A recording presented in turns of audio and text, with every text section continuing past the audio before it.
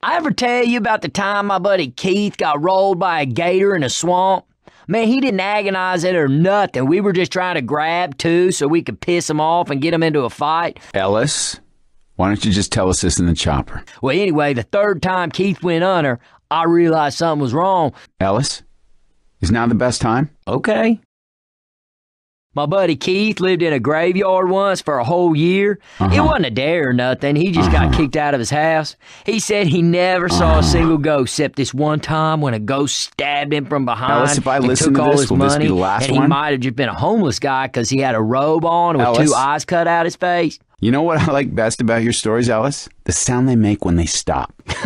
Yeah, no. My buddy Keith tried camping out on not top of a again. building once. He was shooting crows, but the police were too busy tear gassing him to ask what he was doing up there. He screamed for an entire year every single time he opened his eyes. Oh, man.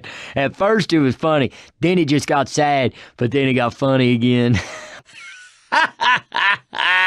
Oh, Jesus. Ellis?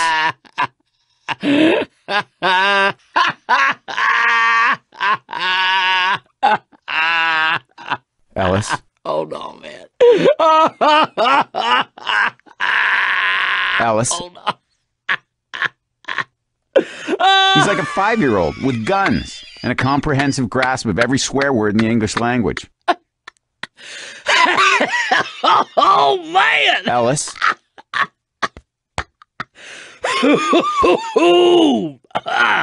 Why don't we just try quiet time for a while? Sorry, no. I ever tell you about the time my buddy Keith and I were on the top of a burning building and we had to fight our way down like 5 floors of zombie?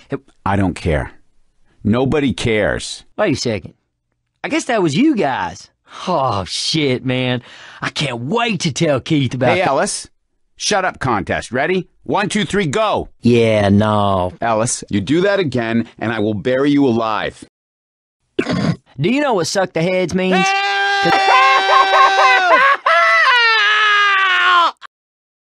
It's about eating.